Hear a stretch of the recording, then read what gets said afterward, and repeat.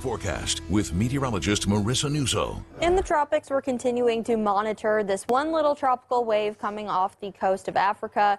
If you notice on the satellite, the showers and storms are getting smaller and smaller associated with this system, and the timeline is shrinking too. Only a 30% chance we see anything develop here, and if nothing comes together by the weekend, it's really all the time it has before the conditions change. So not expecting anything major here, not really a concern for us here at home. Here's your weather prep checklist, and I just tweeted this and put this on Facebook for you with a link to download that WBRZ weather app. Make sure you have it and you have your emergency alerts turned on today. Stay connected with us on Facebook and Twitter, even when we're not on TV, because weather does not listen to our regularly scheduled TV plans. It's on all the time.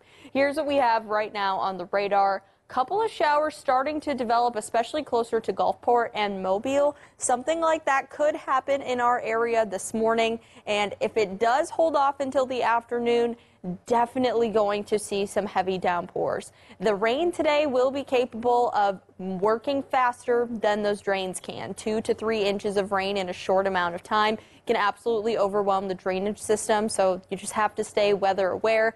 It's called flash flooding because it happens very quickly. So again, stay connected. Make sure you are avoiding those typical problem spots while it's actively raining. Here's a quick look at your 7-day forecast. We'll get another update of your full forecast coming up in 10.